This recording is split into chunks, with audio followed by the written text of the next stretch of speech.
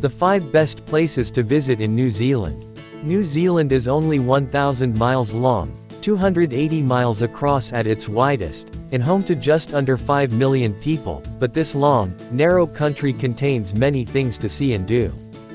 Travelers can ski on snow-capped mountains and bask on subtropical beaches, learn about Maori culture and discover its British heritage, sip on some of the world's finest wines and hike through the uninhabited wilderness. Whatever travel experiences you enjoy, you can probably find them in New Zealand. But before starting the video, please, thumbs up and hit the like button and subscribe to our channel, so let's get started. 5. Tongariro National Park. On the high central plateau of central North Island, Tongariro National Park is a dual UNESCO World Heritage Site, listed both for its natural and cultural significance. Most sites and activities revolve around 3 volcanic peaks, Mounts Tongariro, Ruapehu, and Ngauruhoe.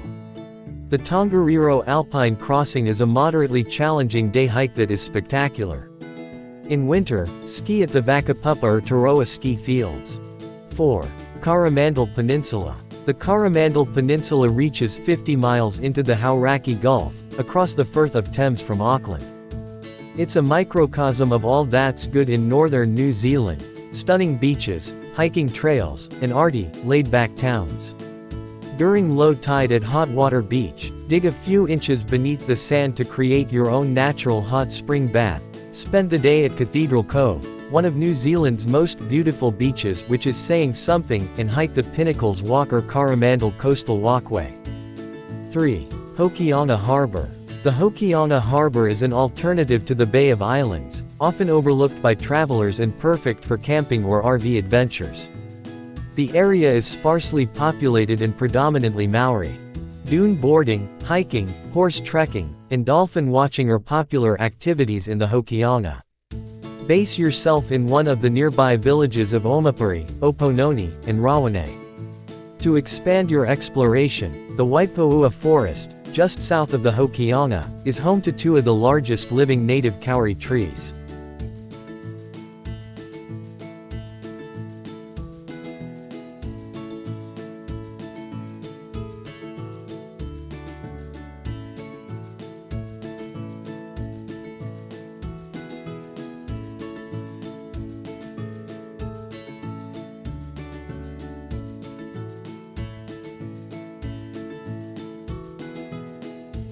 (2) Waitangi. Waitangi is one of the most significant places in New Zealand's modern history. In 1840, Maori chiefs signed a treaty with representatives of the British Crown, the Treaty of Waitangi, a founding document that gave the sovereignty of New Zealand to British rule. Visit for a crash course in the country's history in this beautiful coastal location. The Waitangi Treaty grounds include an indoor museum, the Treaty House, an ornately carved Marae Maori meeting house, and a ceremonial waka canoe spread over a large area. There are beautiful views of the Bay of Islands.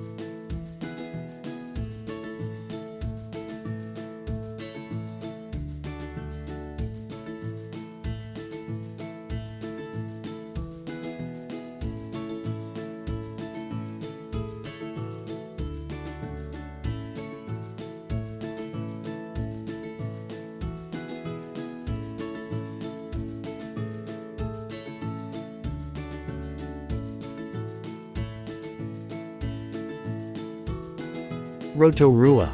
On the central North Island, Rotorua is famous for its geothermal features and Maori culture. Travelers short on time can visit on a day trip from Auckland, but it's a convenient stop when traveling through the North Island. Hell's Gate, Waiotapu, or Oraki Koriko on the way to Taupo are good options for bubbling mud pools, boiling geysers, colorful rock formations, and many resorts and holiday parks in the area have hot spring bathing facilities.